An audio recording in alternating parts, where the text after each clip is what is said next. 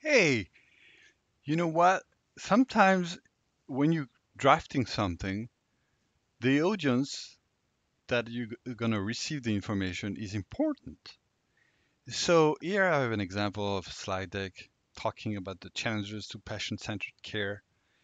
And so how can we make this more understandable and with more compassion and love to explain that to a kid, 6 years old kid, and maybe we can find a way to storytell this for a kid.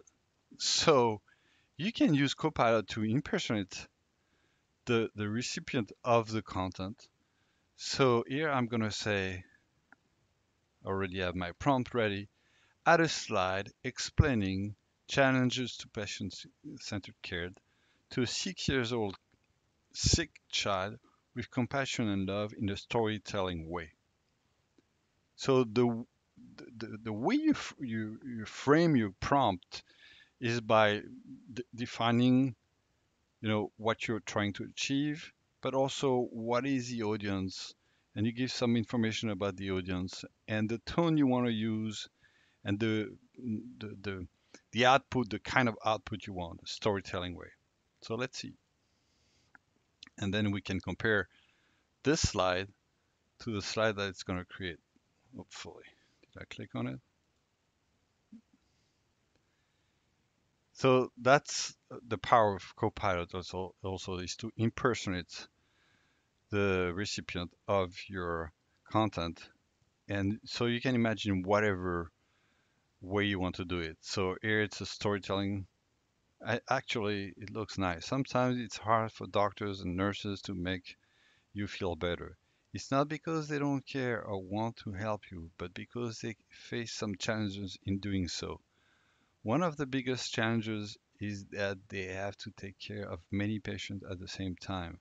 This means that they might not have enough time to spend with you or to answer all your questions. Another challenge is that sometimes they don't have the right tools or medicine to make you feel better. They might also face some problems understanding what you want or need because you might speak a different language or have a different way of doing things. But even with all these challenges, doctors and nurses always try their best to make you feel better and help you get well soon. They believe the patient-centered care is very important, which means that they put you, the patient, at the center of everything they do.